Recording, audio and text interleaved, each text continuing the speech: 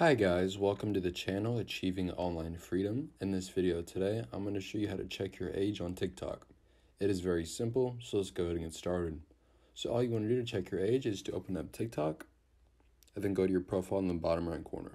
Once you're at your profile, you then want to click on the three lines in the top right and then go to Settings and Privacy. In the Settings page, you want to click on Manage Account at the very top, and you should then see an option to download your data underneath Account Control. Once this has been selected, you'll then be brought to this page. What it says is that your request may take a few days to process. After your file is ready, it will be available to download for up to 4 days.